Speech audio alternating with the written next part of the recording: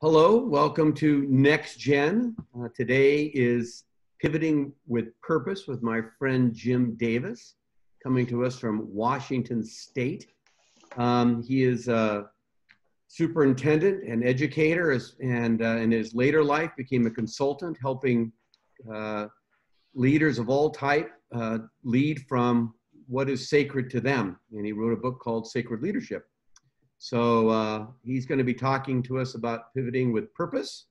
And I'm going to turn this over to him. If you have questions, feel free to put them into chat. Linda's going to be monitoring chat and will, at the appropriate time, either interrupt Jim or and have you speak, or ask the question in a group, sort of at the appropriate time.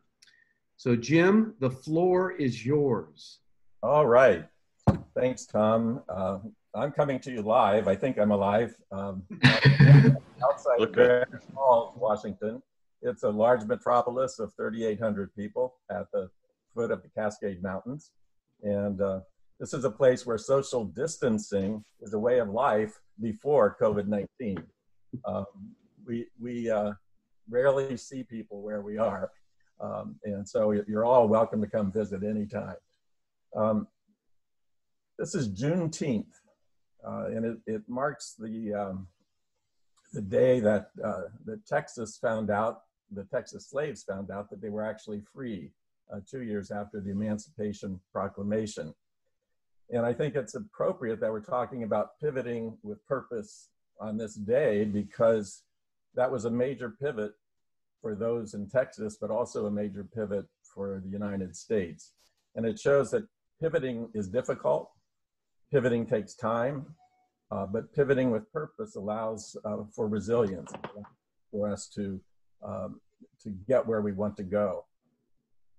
Tom asked me to spend about 20 minutes talking with you about pivoting with purpose today, and then open it up to questions and discussion. And I'm going to try to stick to that timeline and make sure that people are free to go after 45 minutes, like Tom promised. I'm going to switch now and share my screen. You won't have to look at my face.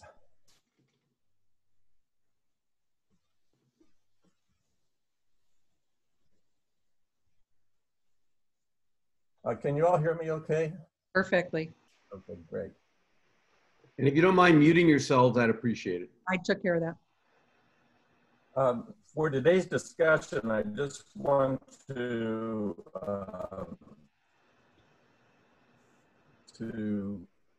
show you how I'm using terms as they, since I'm presenting, I get to set the definition for today. Mission, and in today's context, that's the product or service you're offering your customers or clients. The what? Purpose, it describes why we are in this business and how does it serve a greater good. And then values describe the standards of behavior, the how, especially in relationship to others. So you can run a business that is values-based, where you respect your customers, you're honest, you operate with integrity, or you can operate in a different way. So when I talk, I don't want to get these things confused. Often people see mission and purpose as the same thing. Today I'm trying to separate those just slightly. Several of you, I noticed, were participating in last week's presentation, in which Carol spoke about how to get out of the muck and to face the fear that most of us face when we find ourselves, or our theme, looking at purpose today. During Carol's presentation, Jim Gitney, who was one of the participants, shared that he had recently met with a group of CEOs who expressed fear of the unknown future they are facing. And I think most of us can relate to that fear, especially as businesses were shut down and it was unknown where we were going.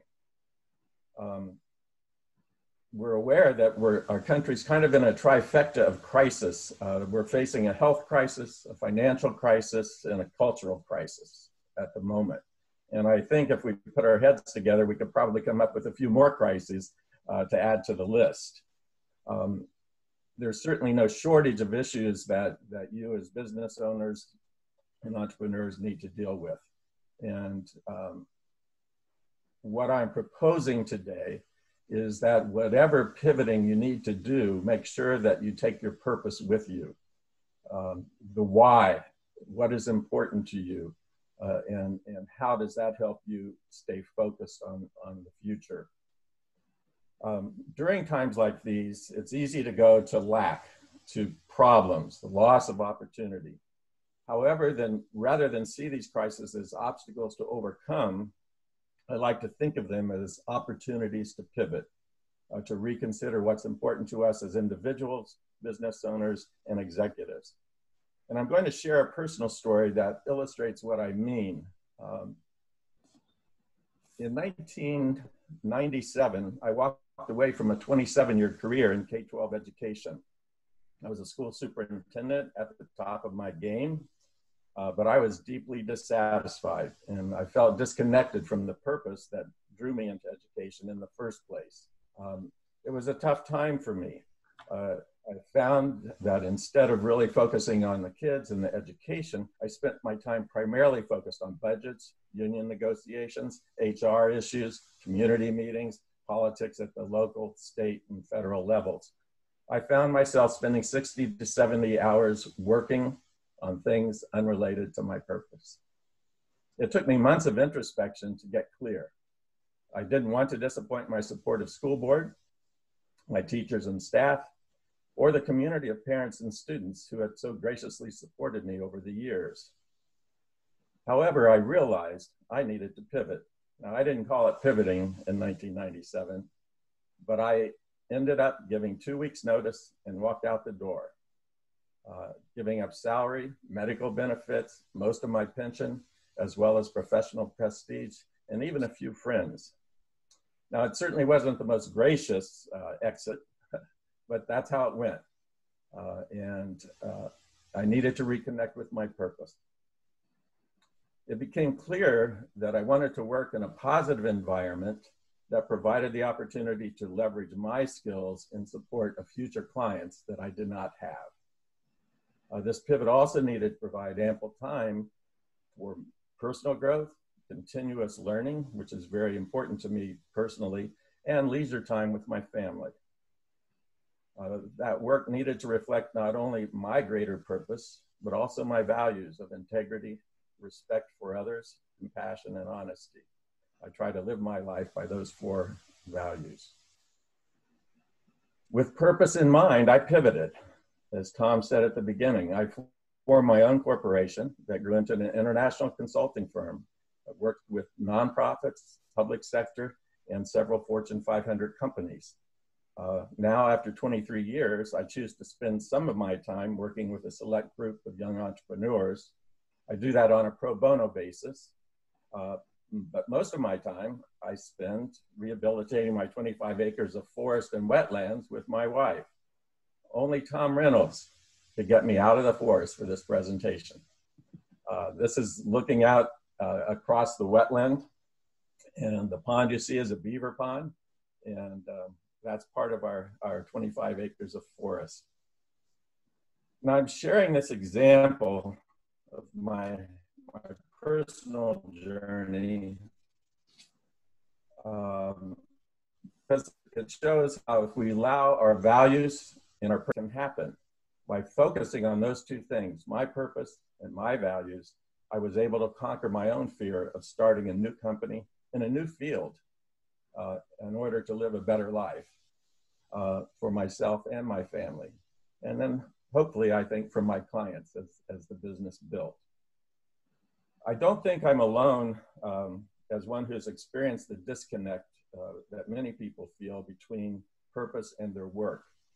Far too often, companies see their employees as a resource to be used rather than a source of their success and profits. And so as we go forward, I'm going to share with you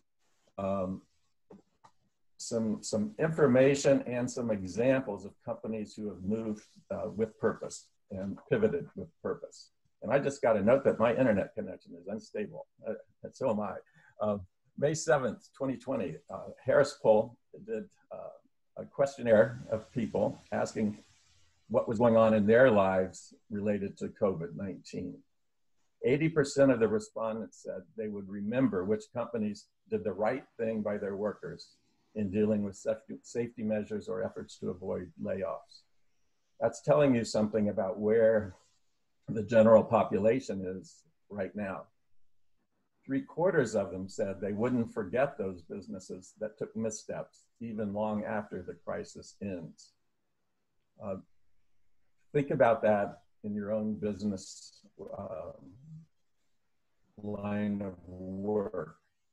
And what I'd like to do is take a few seconds now, and if you would in the chat box, answer this question: how are you doing the right thing by your employees?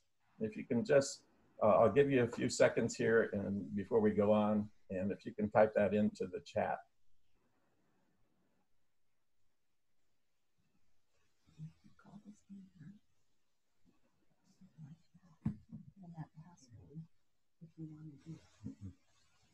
We're just checking out our internet out here. Everyone feel free to go into the chat by clicking on the chat bubble at the bottom of your screen and share some examples of what you're doing right now with your employees. I know we have people who have everything, who are everything from manufacturing to professional services, who have teams that are remote, and so on. While you're thinking about that, we'll move on. And don't be afraid to put it in the chat box. I saw last week it took several minutes for people to finally share. If we can, I'd like to, while you're thinking about that, delve a little deeper into this concept of purpose. Hubert Joly is a former CEO of Best Buy. And I just saw an interview with him done by McKinsey and Company. And he built a reputation over the years in the business world as probably one of the most visible advocates of focusing on social purpose and seeing people as the guiding light in business. And that's not usually how we think about a CEO of a major company. I have one that comes to mind that I consulted with in a Fortune 100 company, and his typical way of looking at his employees was as people who were disposable. In fact, he came up through sales, became CEO, and then fired his father, who had gotten him the job in the first place. So Joly is a very different kind of CEO.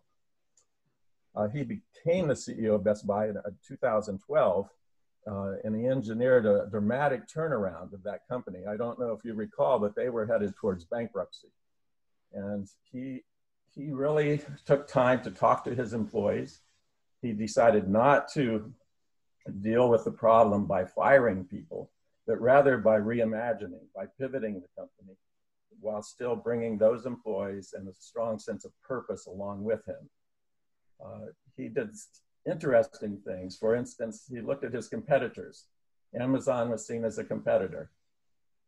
What did he do? He brought them into a store. Apple was seen as a competitor. He brought them into his store.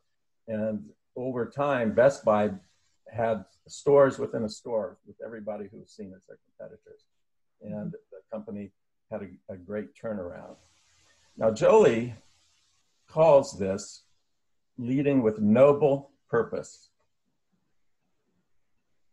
And he says that noble purpose is at the intersection of these four things: what the world needs, what you are good at, how you believe you can make a positive difference in the world, and of course, how you can make money. And he says all four of those things are required for a company to really pivot and to pivot successfully with purpose. Now, I call this sacred purpose, not from a religious point of view, but what is sacred to us, what is most important in our lives.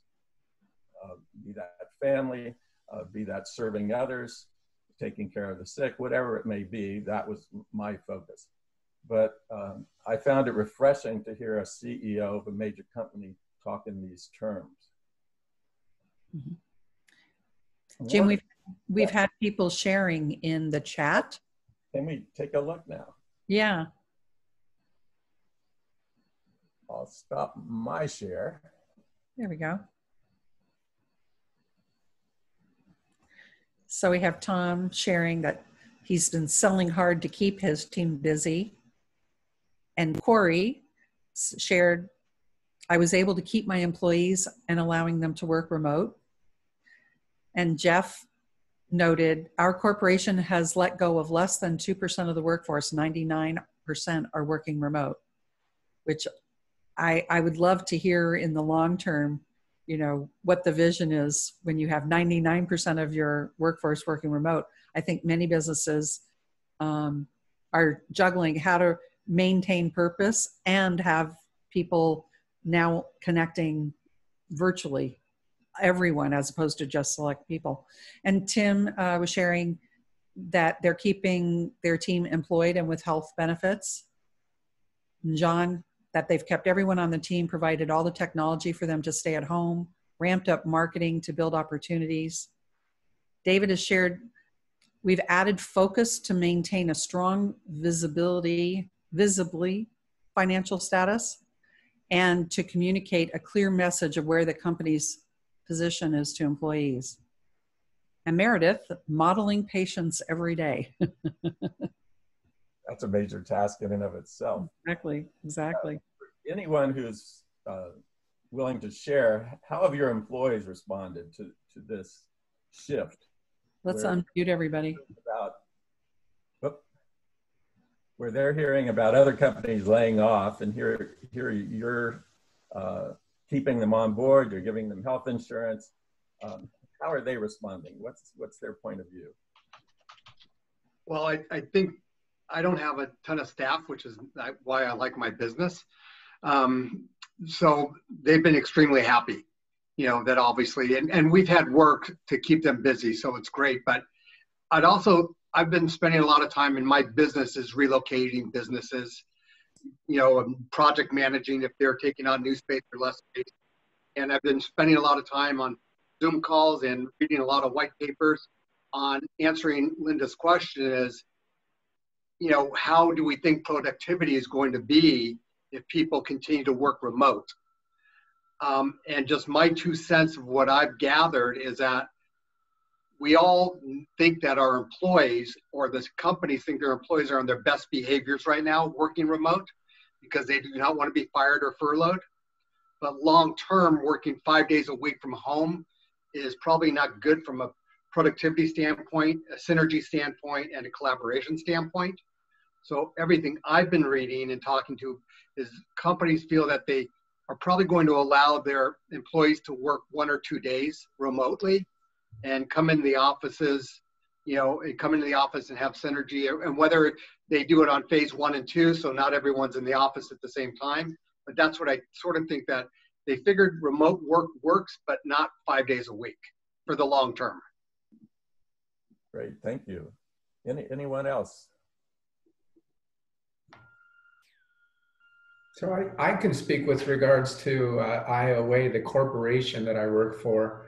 And, you know, I would concur with what Corey said, that it's going to be difficult. We're bringing employees back in groups. So it would be not with regards to a specific location, but more specific to their role in the company, with the producers such as myself coming in towards the end of July.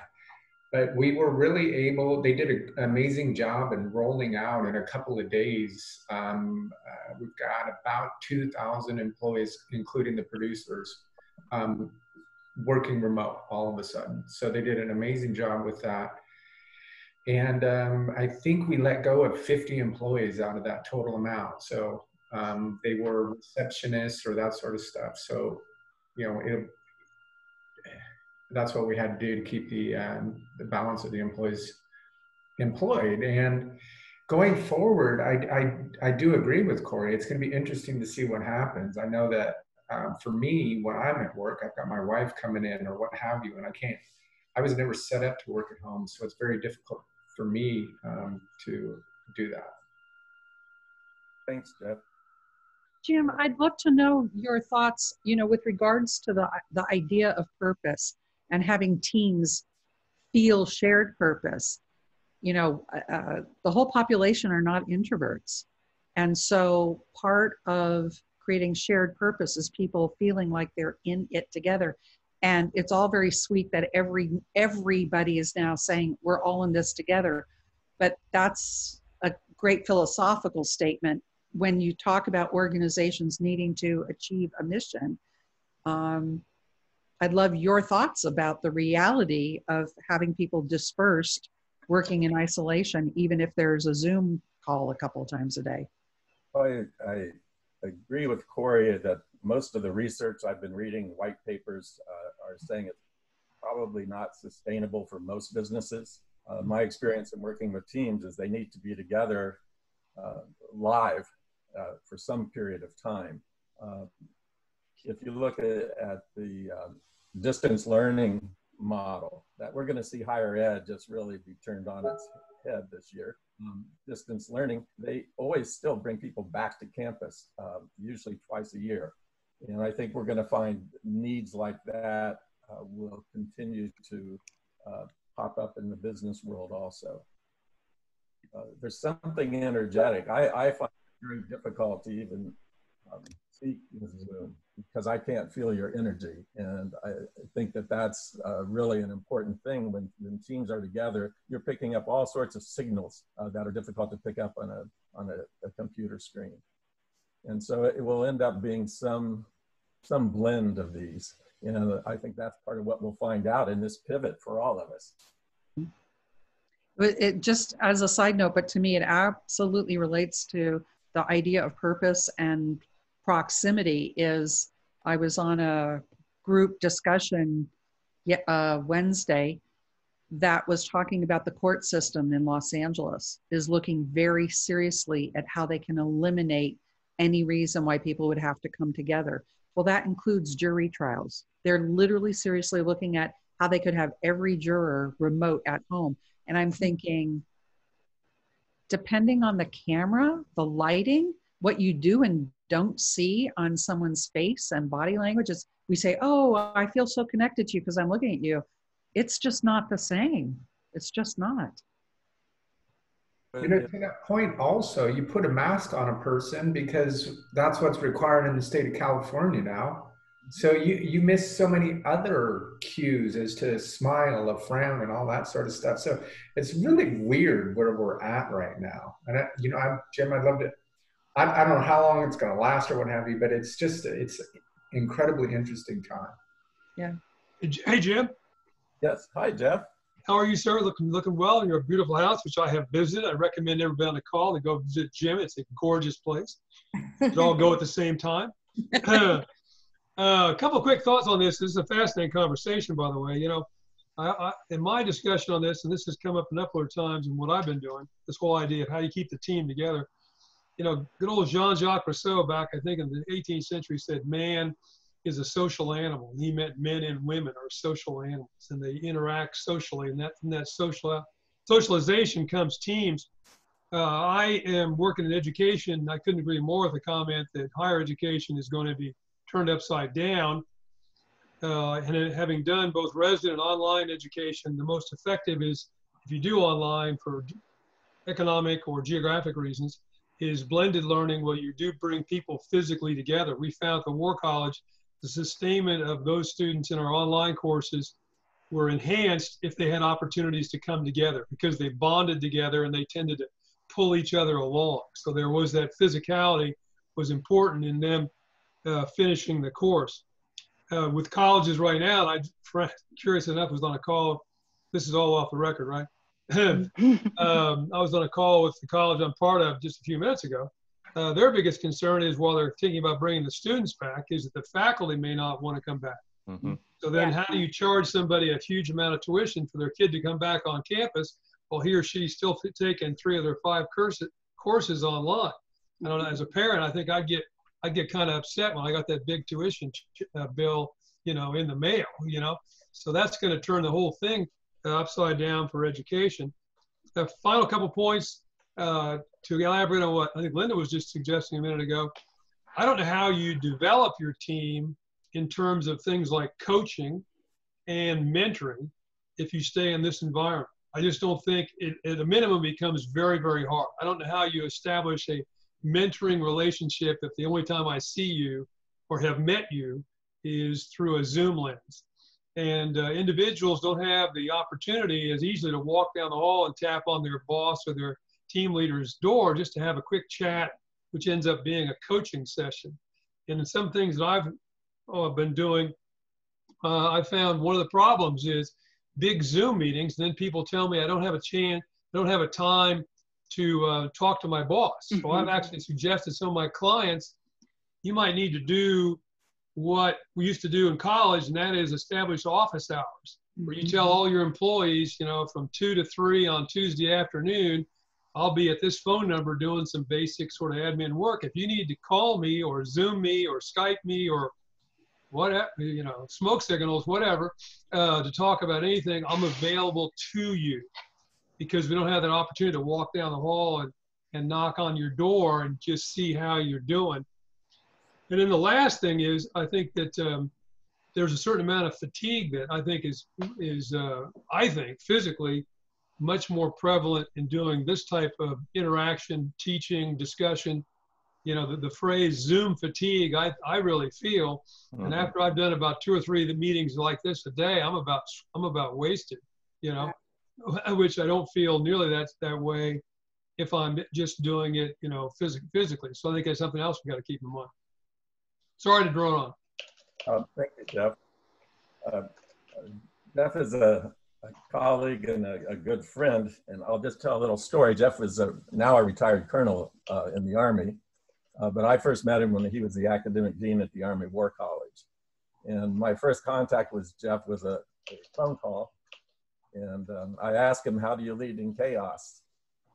And he said, hell, that's easy. Values, mission, and goals. And from there, my consulting career incorporated Jeff and the War College and Gettysburg as a classroom. Wow. So interesting that here we are today. Okay, well, then I got to do a quick rejoinder, okay?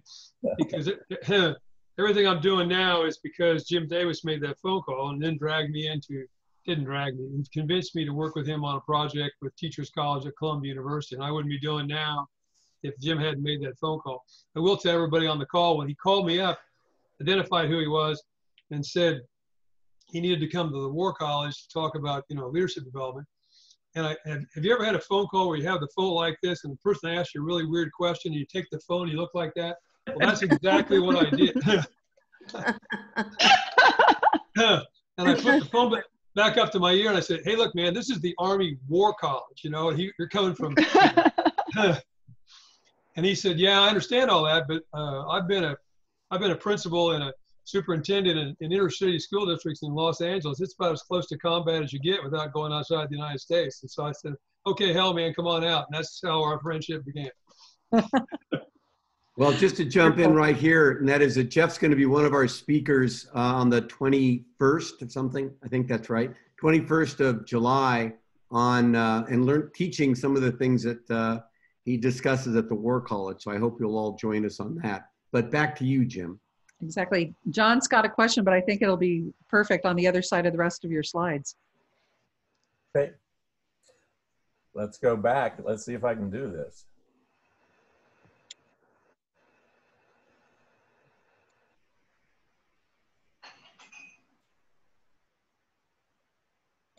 Just as you go back to work, think about how can you reconnect those employees to purpose. And what I heard a common theme among you is you tried to keep your employees in place. And what a great purpose that is. And to really allow them to connect to the fact that you ran your business, you pivoted during these times, in very difficult times, in a way that took care of them and took care of their families. And you saw them as a source of success for your companies, not as a resource to be let go. And I think that's a key thing to remind them that that purpose was very important to you. I think I've got several examples of companies that have pivoted and done a good job of it during this COVID. And I think I'd like to share those with you now. But I'm also cognizant, I want to make sure we have enough time at the end to have more discussion. So how are we doing on time? We're doing fine. Okay, great. 10 more minutes and then questions. So don't, keep rolling. Okay, great. The first company is called Braskem America, and it's the largest petrochemical plant in the United States. And I had never heard of it until I saw an article written about them. They have plants, as I said, across the country, but their leadership team became alarmed as they saw the shortage of PPE, the personal protective equipment, as they watched the news, and they felt the need to do something about it. Now, they can produce polypropylene, and that's one of the major ingredients in almost all PPE, be it masks, face shields, etc., the gowns people wear. And they decided to convert one of their plants, this one was in Pennsylvania, to full-time production of polypropylene, and to do that quickly. However, they were dealing with the issue, how do we protect our employees? If our employees are coming into work on public transportation, getting there any way they can, they're exposed to the virus, and then they therefore expose their coworkers and they expose their families. And so what they did is ask for volunteers to live in isolation in the company's factory for a month. Think about that. Amazingly, they got 43 people who volunteered. And those 43 were tested. They did not have COVID. They moved in March of this year for the longest shift any of them had ever run, 28 days. They converted offices, and this is what you see here, into bedrooms. It didn't go smoothly at first because who's cooking, who's cleaning, who's doing what, but they figured it out. The plant operated for 24/7 for 28 days. And during that time, and I've got to read it here, these volunteers produced 40 million pounds of polypropylene, and that's enough for 500 million N95 masks or 1.5 billion surgical masks. The volunteers didn't do this for money. They were paid well, but they didn't do it for money. They volunteered in order to serve not only their local community, but the country as a whole, doing something they felt was important. They did it for purpose. So Braskem saw this need. They pivoted the company. They shut down in this factory all of the other lines in order to focus on PPE. They built an amazing reputation within their community, pride among their employees and their employees' families, and it served the bottom line of the company because they didn't give that polypropylene away. So it's an example where keeping purpose at the forefront in a time where you needed to pivot pays off at the bottom line, but also had long-lasting effect on the pride the employees had in the company. And they are now getting ready to convert another factory into another 28-day live-in party, I guess. So we've seen a lot of stories like these. Ford has done slick advertising about converting some of their workforce into producing face shields and ventilators. A second example is H-E-B, and it's a large grocery chain in Texas outside of San Antonio. The president of H-E-B describes the company as purpose-driven, and especially that includes taking care of Texans. It is a very Texas-oriented company. They had been following the crisis in Wuhan since January. Now imagine, this is a grocery chain, but they followed it very, very closely. they contacted grocers in Wuhan, and they asked what kinds of problems they were having, what was going on. And they modeled that for their area they cover in Texas. And in February of this year, February 1st, they dusted off a pandemic plan that they had in place since the N1H1 virus hit. Now imagine that, a grocery chain had a plan. I wish some other people had a plan. Then on March 1st, they opened their Emergency Operations Center. And that's what this is a picture of. This is in San Antonio. And so by monitoring what was going on in Wuhan, by monitoring what was going on in their service area, they almost immediately, early in March, began limiting certain products that their customers were able to buy. And that was from the research they had done with grocers in Wuhan. They extended their sick leave policy for employees. They implemented social distancing very quickly. They limited hours so that their stockers could keep up with stocking the shelves. They added a coronavirus hotline for their employees, and they gave a $2 an hour raise in mid-March because they finally realized that the employees were very worried, so they saw that as hazard pay. Now, they didn't do this perfectly. They admit that the raise really came after employees started complaining. But if you look at the overall picture, it was tied to that idea of being a purpose-driven entity. And they had a history of serving Texas and Texans through hurricanes, floods, et cetera. And they just put that same purpose together again to serve the larger community during this time. The third company is called Cosmic. It's just a 7-person design and branding firm. And it's operated for the last, I think they opened in 2010, for the last 10 years in one of those very cool offices in downtown Santa Cruz. It's the kind where you bring your dogs to work. They've got beer on tap at the end of the day, the great team spirit. And they were an integral part of the community of Santa Cruz, sponsoring Chamber of Commerce get-togethers once a month. However, the pandemic provided them an opportunity to pivot, and it's something that the team had wanted to do for a long time. They really wanted to move out of the normal branding kind of business and move to more service-oriented companies that they could serve. And Eric, the founder of the company, and his team decided that this was the perfect time to do so. They had to begin working remotely anyway. Eric got a tough shed in his backyard, and that became his office. He's also a new father. And so it was a time for him to pivot his company as well as his personal life, so that they're now serving only companies that serve a greater purpose. And at the same time, each of the team members can service or can serve their own families in a better way. This is how they now define themselves: a Cosmic, a social impact creative agency, a team aligned by purpose, and their goal is to build teams that move humanity forward. Now, an important part of this is that these are all millennials. And so often many of us, in my age group at least, don't always have a positive feeling about millennials. I don't feel that way. I like working with them. But this idea of purpose runs deep in the general millennial, in the millennial generation.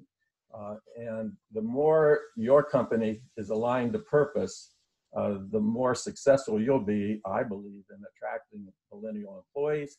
And remember, those employees also are going to be future customers. And so these things are very important as you pivot your team. If you can bring purpose along with that pivot and articulate it authentically, I think that you'll find you're building a more successful company for today, but also for the future.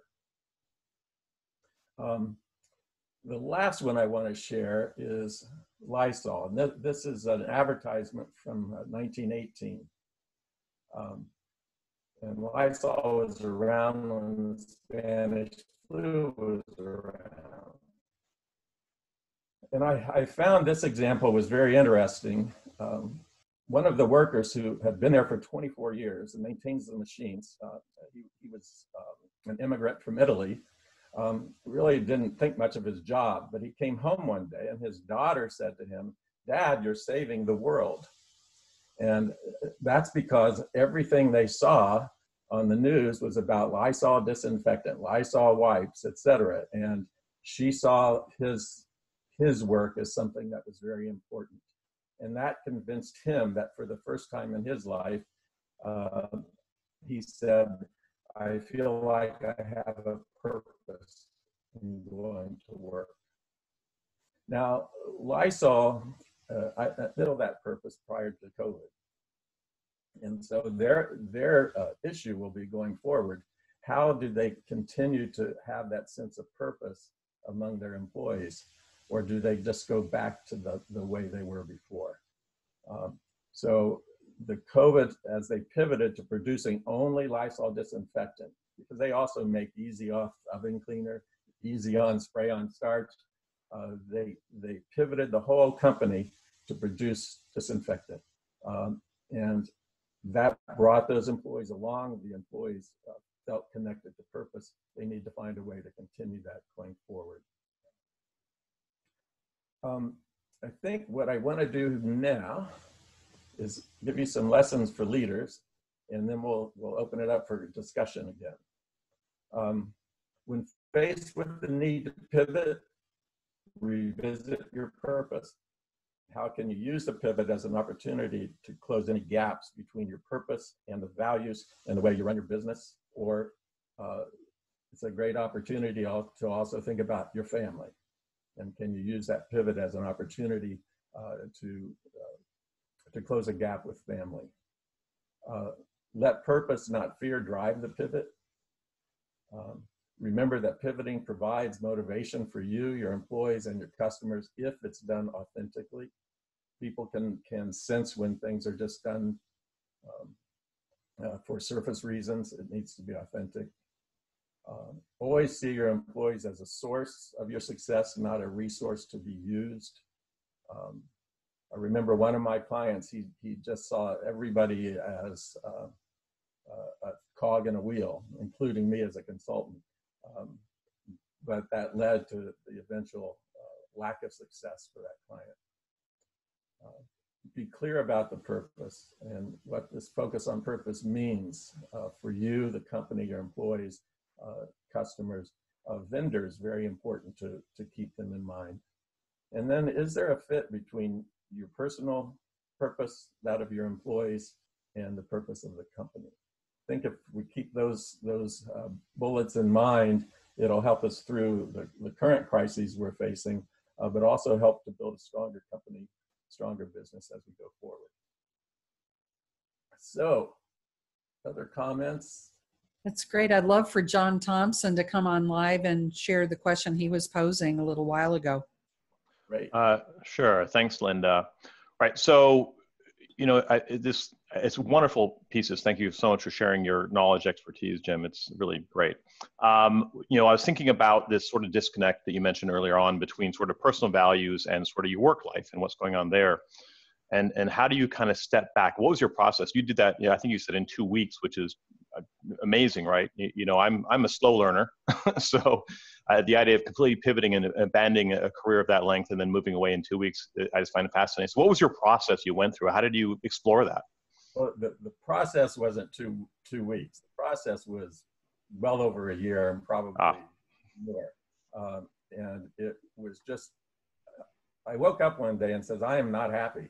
That's truthfully what happened. And I started to really examine what was going on in my life. And that unhappiness was about 60 to 70% of my day was spent doing BS in my mind. Yeah. And I was negotiating with 2 unions, and that's hours a week. It seemed like it was an ongoing problem. Trying to convince people when you're in education, it's true in many businesses, everybody knows more about education because they all went to school. And so they know how to do your job. That's not true. So you're in a constant political battle, constantly. People either love you or they think you're the devil. So all of those things really started to ring home. And I do try to live my life by those 4 values I listed. They're very important to me. And it gets hard to sometimes be compassionate with people who are acting a certain way. It's hard to be respectful. I think I did that fairly well during my years in the field. But it was time to move on. And it was a risk. Now, my wife at the time was working, but the risk got greater because 2 years later she died and I lost 2/3 of her income. But it was still worth it. And I've said to everybody, I've never looked back and regretted the move. But it was no fear. Keep focusing on the purpose, keep focusing on my values, and put together a life that would support those things. Great. And Meredith has got a question for you as well. Let me double check. Meredith, let's go ahead and unmute. So rarely does anyone ask me to unmute.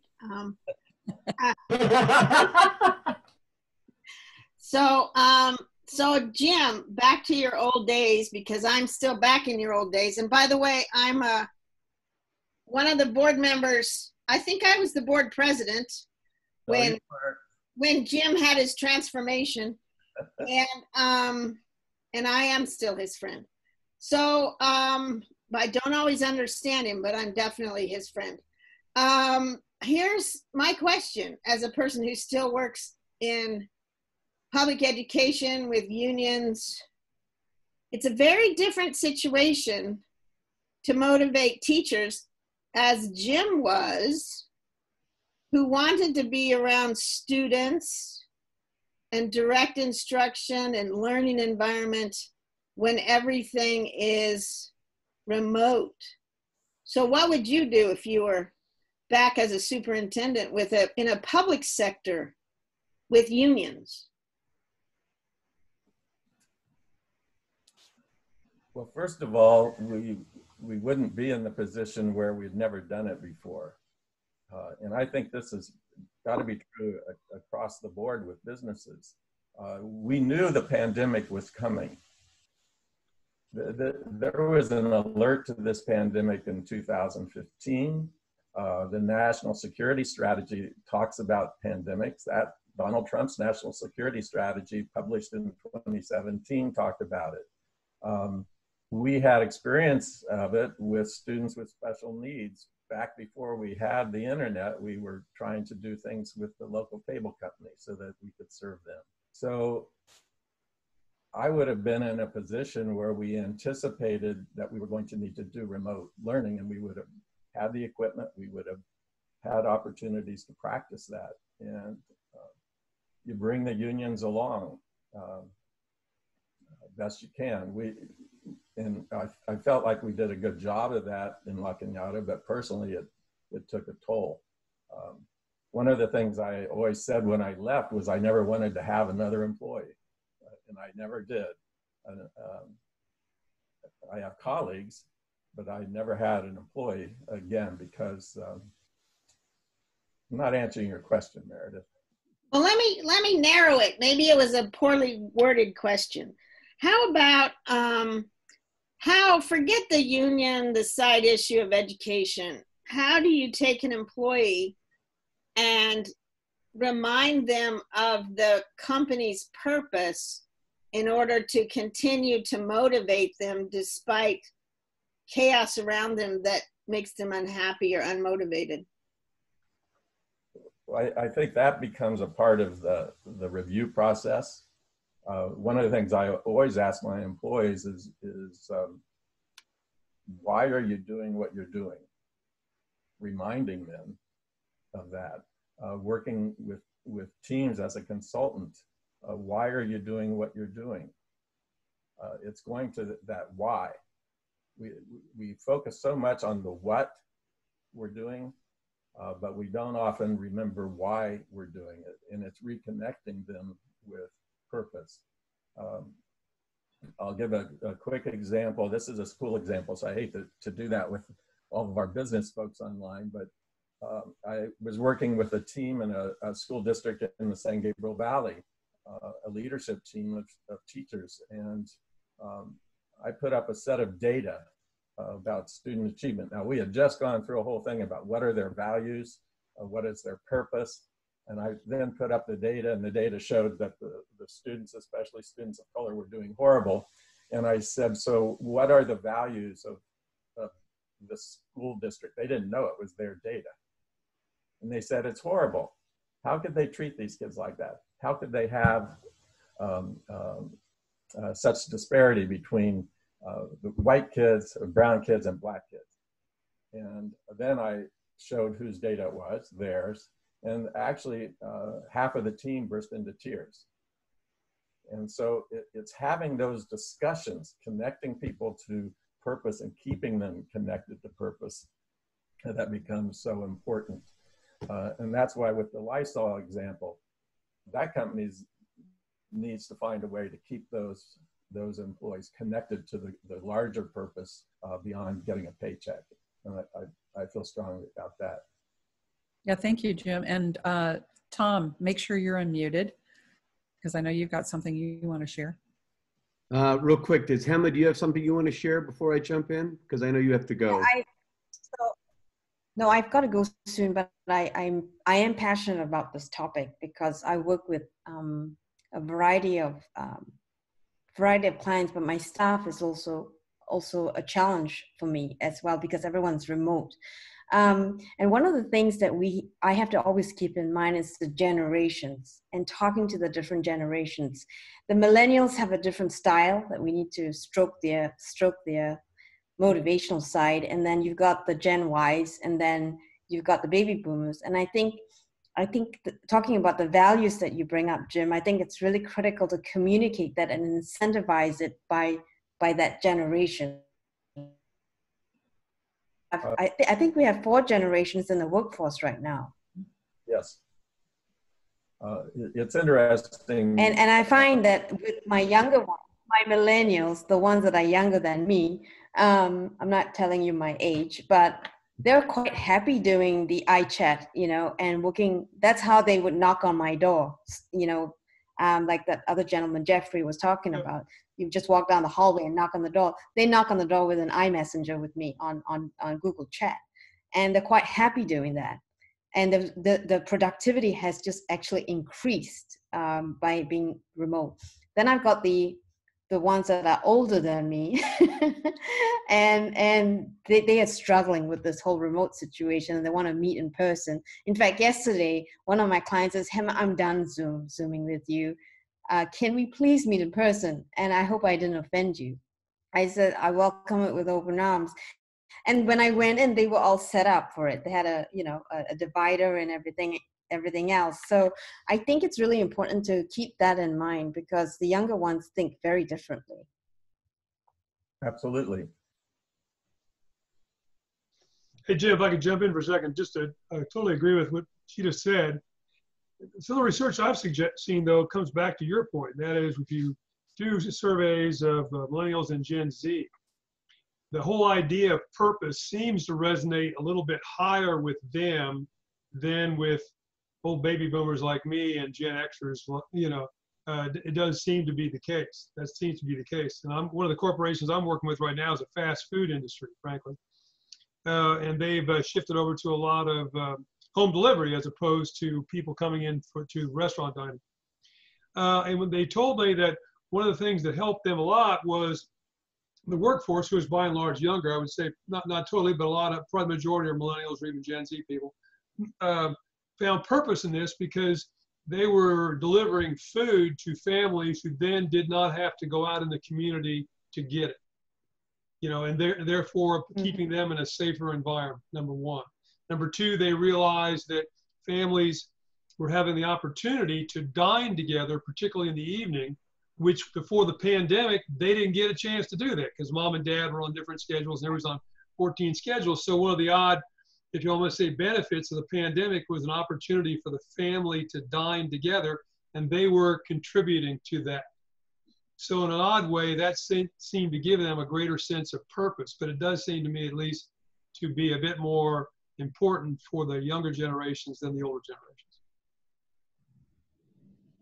Tom, you had something you wanted to share. Well, just real quick, and that is that I went through a, a little bit of a, crisis is the wrong word, but a reshuffling of my views 3 years ago. And just to make the point, I went to a number of consultants and it really wasn't sticking with me until I went back to my why. And it took me about 6 months. Meredith was very gracious and allowed me to spend that time, but I had to go back to my why before I could re-energize myself in my business. So I think the why is super important, Jim. Thank you, Tom. So we're hitting up against 9 o'clock, and I always like to keep my meetings on time. So I want to thank everybody for coming. Jim, once again, a great presentation. I think everybody enjoyed it. I'm going to have the video online if people want to see this, and I'll also get some notes up there so you can see a quick review of what was discussed. So if people would like to reach Jim, how would they go about that? Email is the best way, jdavis@davisgroupltd.net. And Jerry would like to say something. Jerry, weigh in, my friend. I just kind of have a question. I mean, you know, manufacturing in California, it seems like we're constantly pivoting and it gets to be overwhelming at times. You know, and you can almost lose sight of purpose. It's kind of like, you know, by myself, I'd say it's sometimes, you know, it's the forest and the trees. You can't see the whole picture. A lot of times I'll try and bring people in that may be kind of thinking a little bit like me, but maybe other talents, other areas of expertise and how to move in certain directions and do that. But, you know, with the purpose, the goals and all that, I mean, the way you had it set up, it works nice, but it seems like there's so many other dynamics happening at the same time to put that into a nice form like you've got it almost seems impossible, I guess, at times. So, I mean, how do you go about that when you just hit in so many different directions? And I guess it becomes rather unclear at times. I think especially, Jerry, with a company like yours, you know, you're not making disinfectant. It's harder for the employees to see the broader picture. So I think it comes down to your personal purpose.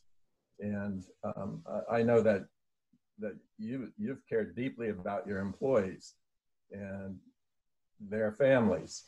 And so if that becomes kind of the purpose of the company also, is to build a team that understands that your purpose flows through the company, through them to their families. And that may be the greater good that you're serving as a manufacturing company.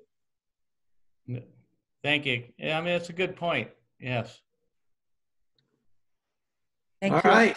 With that, Jim, thanks again. And everybody, we'll see you next week. We've got a great talk led by Linda Feinholz here. So on the art of the pivot on the practical side. So anyway, thank you very much and have a good day. Happy Father's Day to everybody. Thank you, Jim. Thank you, Tom.